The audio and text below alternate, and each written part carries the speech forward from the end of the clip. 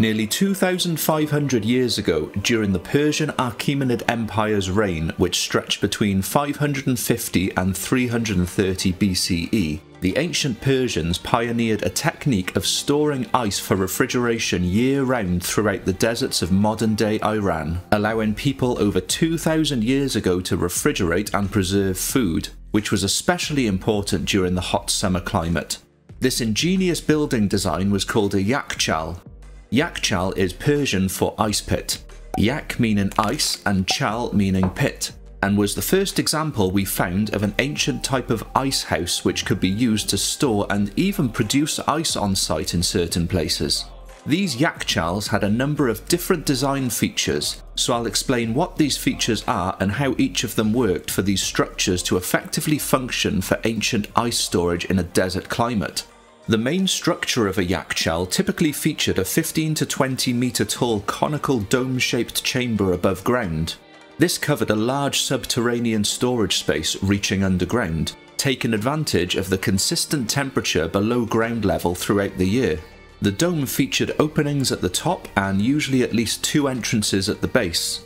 The walls at the base were at least 2 meters thick, and the dome was built using a special mortar called sarouj. This mortar had a unique makeup which made it an excellent insulator, as well as being almost impenetrable by water. To achieve this, it was composed of sand, clay, egg whites, lime, goat hair and ash in quite specific proportions. The tall conical shape of the building optimizes the solar chimney effect, creating a convection current that allows cold air to pour in from the entries at the structure's base and descend to the lowest part of the Yakhchal, and guides any remaining heat upward and outside through openings at the very top of the building. Through this passive process, the air inside the Yakhchal remains cooler than the outside by continuously replacing warm air. This design provided great insulation throughout the year, keeping the bottom of the chamber where the ice was stored cool and consistent day and night.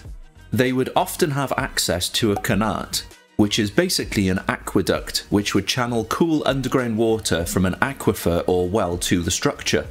This would often feed into a shallow rectangular channel known as an ice pool that could be up to 100 meters long and 10 meters wide, with a depth of only around 40 to 50 centimeters, and could either provide the Yakhchal with water needed for evaporative cooling or for the production of ice on site, where in locations that the water could freeze overnight, the ice could then be broken up and carried into the storage room. A long wall called a shade wall was usually built next to the Yakhchal to help keep the water channel or ice pool cooler during the day. So in places that produced ice in these channels, the water could freeze more quickly as it wouldn't need to radiate as much heat during the night. And the shade would also help give the workers more time to harvest the ice throughout the morning. They were usually built in an east-west direction, often as high as 10 to 15 meters to help minimize convection losses, as well as to provide prolonged shade. The temperature difference between shaded and non-shaded areas where the Yakhchals were constructed was often nearly around 15 to 20 degrees Celsius cooler, making shade walls a necessity. Yakhchals were also sometimes equipped with barred gears, which are tall wind catchers built of mud or mud brick in either square or round shapes with vents at the top, which can function as extra chimneys, releasing warm air out the top and pulling cool air in from a base opening or a connected channel of cooled underground water.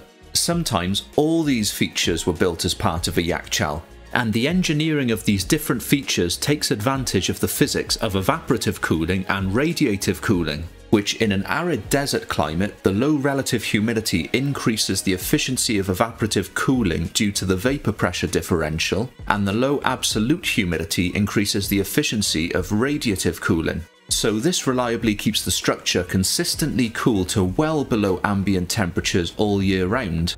They would also sometimes be used to store food as well as the ice, and in regions close to ice-capped mountains they would sometimes transport mountain ice directly to a Yakhchal. They were so effective that they have been used all the way up until the invention of modern refrigeration technology around a century ago. And even in present-day Iran, Afghanistan and Tajikistan, people still use the term Yakhchal to refer to modern refrigerators. These structures are recorded to be built as far back as 400 BCE, but likely go back a little further at least. and many that were built hundreds of years ago still remain standing, although many have deteriorated over the years due to widespread modern refrigeration technology. Some interest in them has been revived as a source of inspiration in low-energy housing design and sustainable architecture, and some have been extremely well preserved and could still function to store ice if the need arose. Yakhchals were a marvel of ancient engineering and creativity thousands of years before the invention of modern refrigeration technology. To me, these are up there with some of the greatest inventions of our ancient past. People in antiquity didn't have detailed technical writings of exactly how the physics worked, but they clearly intuitively picked up on these effects and applied them in an extremely useful and innovative way that benefited everyone who used them. So what do you think? I would love to hear your thoughts in the comments below. Well, thank you very much for watching. Please subscribe, like and share this video. If you'd like to help support the channel, please consider joining my Patreon or become a channel member on YouTube. Have an amazing day and I'll catch you in the next one. Take care of yourselves out there.